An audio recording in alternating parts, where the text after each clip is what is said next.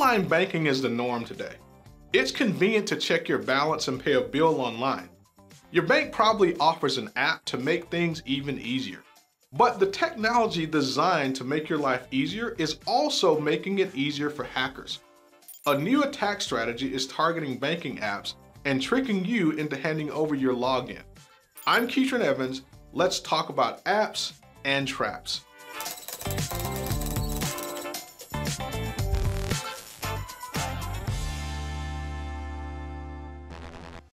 Picture this. You get a text message saying that your banking app is out of date and you need to install a new version.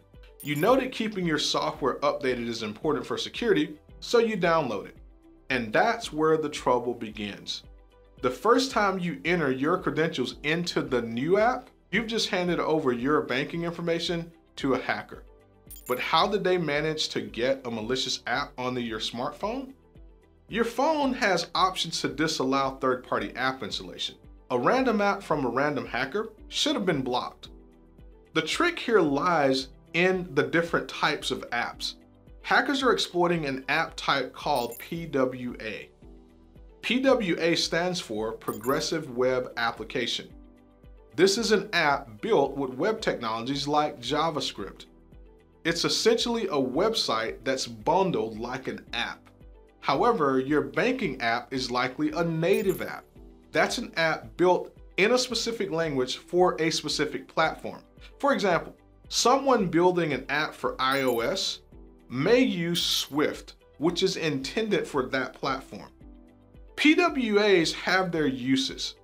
They're easier to code than native apps, and they make services available to people who may not otherwise have the latest smartphones. Giant sites like Uber, Pinterest, and others offer PWA versions of their apps. Hackers can easily build PWAs that look like your real banking app. Some even buy ad space, create phony versions of banking sites, prompting you to download their fake app. And that app steals your banking information. Fortunately, this attack is limited in scope so far, but there are things you can do to keep yourself safe.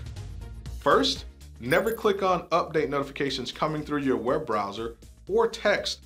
If an app needs an update, the app itself is going to inform you of that. Second, be on the lookout for warning messages.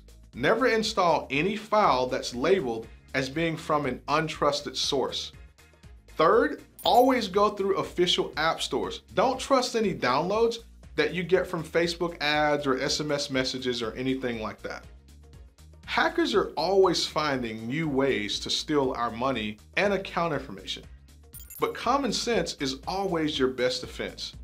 Go slow, think carefully, and don't download anything you weren't expecting. Stay safe, and I'll see you next time on Hacker Headlines.